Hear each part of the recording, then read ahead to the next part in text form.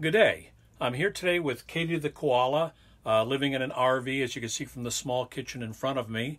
And what we are going to do is teach you how to do $10 meals for four in 10 minutes or less. Well, about 10 minutes and about $10, but we'll do the best we can. As I said, we're living in a trailer right now. We have a small stove in front of us, spices. Katie's gonna coach us through this with her spoons and her measuring cups, and she'll give us a hand. So without much ado, we're going to do a pork chop dinner with baked potatoes. We're going to have cornbread stuffings, applesauce, and chocolate pudding for dessert with bananas on top. Now, when I say it's less than $10, I broke it down. Our pork chops, we do most of our shopping, and are 10 for 10. So realistically, they're $1 a piece pork chops. Cornbread, we happen to like the cornbread stuffing at Great Value, which is Sam's, or in this case here, Walmart. And it's as best as any, and it is actually $1. Great Value applesauce, $1.68. Read the ingredients quite well. It's just apples, sugar, water, and sorbic acid, and that just keeps it from turning color. Everything here is as natural as we can get it, and we will use the local or the store products if we feel the quality is good and the ingredients labels are good. So we're going to break a second and get ready. We just finished discussing our ingredients. We just finished discussing our ingredients, and I want to talk about our utensils. I almost always use a cast iron frying pan. One of the advantages of cast iron is it does put iron into your food, and most people, especially women, need iron. So in lieu of getting a supplement, start using a cast iron on a regular basis. I'm going to use just a standard cooking pot. I do use stainless steel. I don't use aluminum. I had a father pass away young for Alzheimer's, and one of the researchers showed that Alzheimer's has a enlarged level of aluminum in their body. So I don't use anything aluminum, including antiperspirants, which are a major aluminum. Potatoes, we're going to be using and you should get one of these, a potato bag. And when you microwave it and you use a potato bag, it keeps it soft and steamy. So we love using one of those. And your standard knives and measuring cups, whisks, and so on and so forth. So that is the equipment we're going to be using. And again, we'll be starting the clock pretty much after the next break. Now, as I set my costs, one of the things I'm not going to include in my around $10 meals is spices. I believe everybody should have a large amount of spices. You'll see I have spice racks here. One whole shelf of my closet right behind me is more spices, liquids, soy sauces, that kind of stuff. One whole shelf in my refrigerator is nothing but General Tao mix, any kind of liquid, chili sauce, so on and so forth. So those, I think, are part of your standard inventory. And what I usually do is every week I go shopping, I buy one ingredient and replace it. Even if I haven't run out, I replace it because it might be getting too old. So with this case here, I did take the 4 pork chops that we're going to be using today, and again, these were $1 each. And I put on a Sower's pork rub. I happen to like the pork rub in itself. I put it on a little bit early so it has a chance to soak in. This has been sitting in the fridge, soaking it up, and you can see it's starting to melt in. It has a lot of liquids like salts and so on that will start becoming emboldened and ingrained is the best word into the pork chop itself. Oh,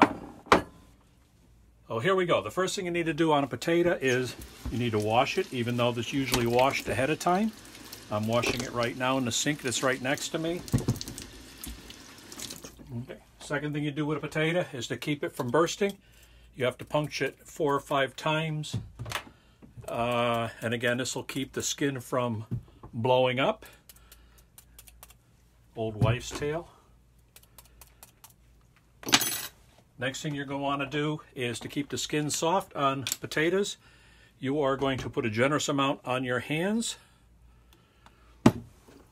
and coat the potato. I'm not going to do it in front of the camera because I'll have to clean the floor afterwards. So I'm going to do the second one right now, generously. And this will keep your potato nice and soft as it steams. The reason we're doing a potato first is the potato will take about the longest. Mine is set for potato, is set for 2 potatoes. I've never done 4, but we'll see how it goes. We're going to take our potato sack right here, which I showed you. I'm going to put my 4 potatoes in. When I do afterwards, as I'll clean it, I'll just invert it inside out and put it in a washer and get it cleaned. And here we go, 4 of them in.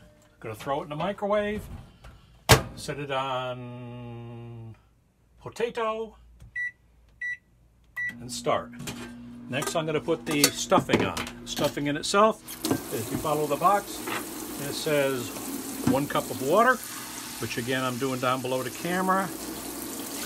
Let's read it again. It says 1 1/4 cups of water. 1 1/2 cups of water. 1 1/2 cups of water. I'm going to get that on the stove right now on the back burner. My greasy hands, which I'm going to clean in a minute. Wants a 1/2 stick of butter, which I have on the counter right here. I'm going to put the 1/2 stick of butter in, put the top on, and that's good to go. Next thing I need to want to get going is my pork chops. Now I'm using a cast iron. Cast iron has a tendency of heating up slow, but once it gets hot, it gets hot. So what you're going to do is keep it about an 8 or a 9, and the minute it's about ready to put the pork chops in, you're going to turn it down to about 6 or 7. I do use olive oil a lot. I'm putting about 6 or 7 tablespoons, just about a nice coating along the bottom, just so when you put the pork chop in, it's going to come just a hair up on its sides. So we're going to let that cook, and I'm going to wash my hands to get some of that olive oil off it that I just used a minute ago. So we have the stuffing on the back cooking. We have the oil getting ready for the pork chops, which are right there. The potatoes in the microwave already. Those are your 3 entrees. The 4th we're going to use is going to be your applesauce, which is just going to be served in a bowl on a table. So that'll be your 4 ingredients. Many people say, well, gee, you're having a cornbread, a stuffing along with the potato. Well, it stretches the meal out a little more, but realistically, your protein is your pork chop. Your bread is your cornbread. Your potatoes is a carbohydrate. Your applesauce is a fruit. When you get into the pudding and you have your bananas on top, it's another fruit. When you make the pudding itself, you're going to use milk, so there's your dairy. It's pretty much a complete meal. So we often do the pork chop with stuffing on top, and you'll see why later on. Now, how do you tell when your oil is ready? You take a few drops, put it in, you'll start hearing it. It will tell you when it is ready for the pork chop. It'll start splattering to a high level, and at that point you're going to turn it down to 6 or 7 and drop your pork chops in, and that'll take about 6 to 7 minutes, again close to our timer. So again, you hear it splattering nice. It's about ready. This will also keep it from sticking to the bottom of the cast iron if you make sure the oil's hot enough, so it'll sear the minute it hits. So I got the pork chop in, 1. The water's shooting up about like a fountain. 3, 4. Now these are a hair thicker than the pork chops I normally use, so it might take a minute longer. I'm leaving it still on 8 or 9. It is not quite up to the temperature that I want. One of the interesting things is that cast irons, once they get too hot, will start smoking. Once it's smoking, you've gone too far. It means also run for your smoke detector. It's getting a nice sizzle. You can hear it now. At that point, the microwave's going. I'm going to start turning it down to about a 6. I don't want it to burn the oil. Again, I did use olive oil. I like using olive oil a lot. I've used canola oil, many other different types of oil. I just like olive oil. Use whatever you think is best, but it doesn't seem to burn on me. While we're doing that, we're going to start working on our dessert. Be honest, it's 68 cents chocolate pudding. It's a sweet. Nobody argues with the dessert afterwards, so it's not the most expensive. But in this case here, it's telling me 2 cups of cold milk. Head for the fridge. It's cooking fine. I'm going to grab my cup. All I had in it was water. I'm going to put 2 cups in it. Apparently Katie's going to be left out. There's really no measurements on this as far as her little measuring spoons. And then obviously, as you know, Katie's a vegan. You know, lives on eucalyptus leaves. But either way, she's a great sport. I am using a whisk. When you live in a trailer, your space is always at a premium, and you always have to decide what's most important in space and what's not. While we do have a blender somewhere in this trailer, it would probably take me longer to find it than it would be to whisk the pudding up in the first place. So it's done. What do we do with it? Refrigerator. Your dessert's almost done. I usually use a fork to flip these over. You can use tongs. I'm going to give it a nice flip at the beginning. It's turning light brown. I might cook it again. On the other side, we'll see how it goes. Now, while I'm doing that, my stuffing just came to a boil. You read the instruction directions. It just says add the stuffing mix to the liquid that we have prepared and let it sit for 5 minutes. Pretty cut and dry.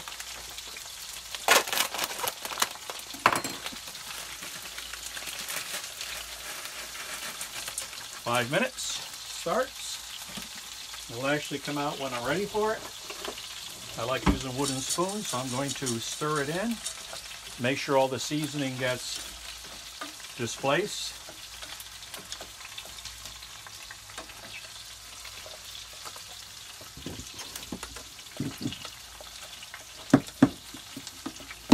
Making sure that all the chunks seem to get a little bit of water on it.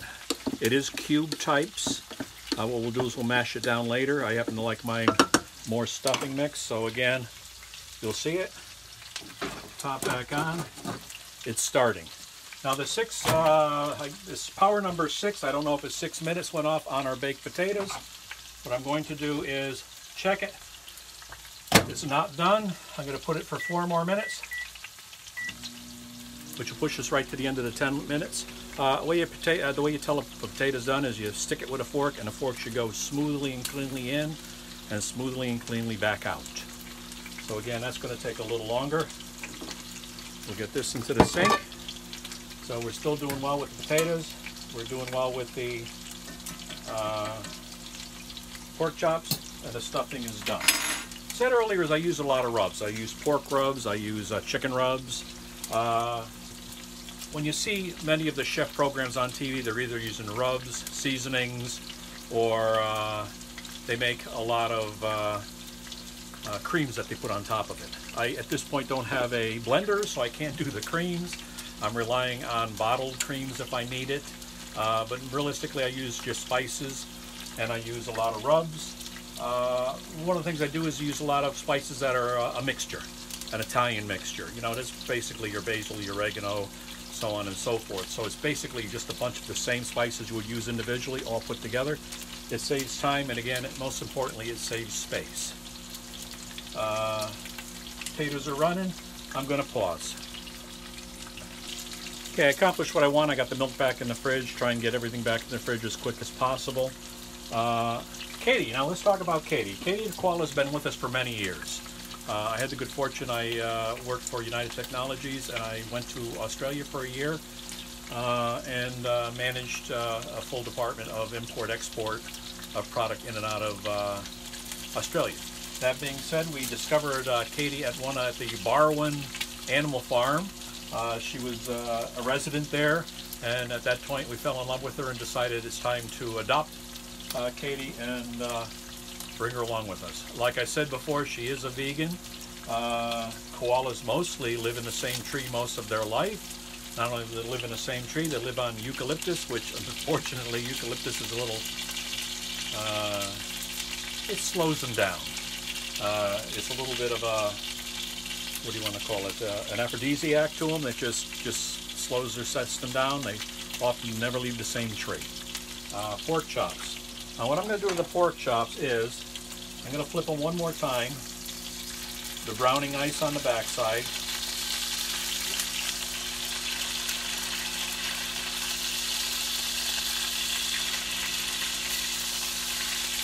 I have my oven on. We're not eating this for about another 2 hours. So one of the advantages of this meal and being in a cast iron pan is I'm going to throw it right into the oven after I put the stuffing on top and let it sit there for 2 hours till Mary comes home. Now I always cut my pork chops because I really don't like raw pork. It's realistic. I don't like raw meat.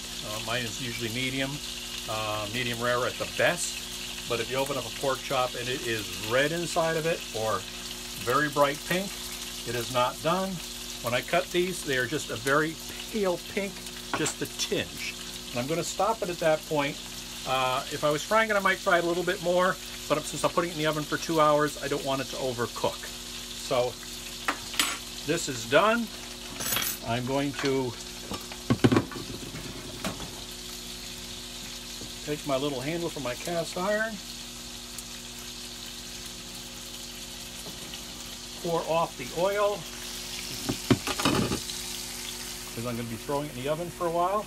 I poured off the excess oil.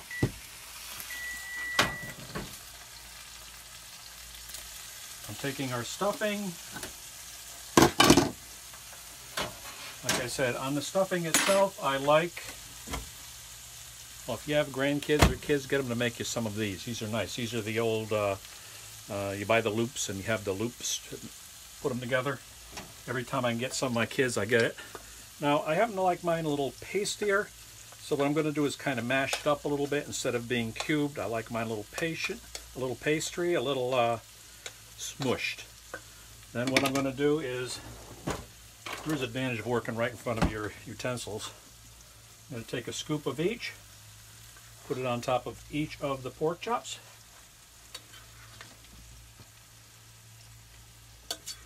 This will keep it from drying out. And it's part of our meal, so at that point I just have to take it out of the oven and go with it. So again, this is ready for the oven. The oven is set at, I have it set about 250. So here we go in the oven. Potatoes. Let's see how we're doing.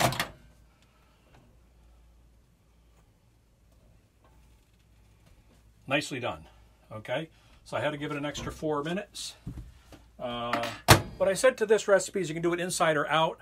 The difference in doing it outside is you would use your Coleman grill for cooking the frying pan type event that I did here. The potatoes you would actually wrap in aluminum foil and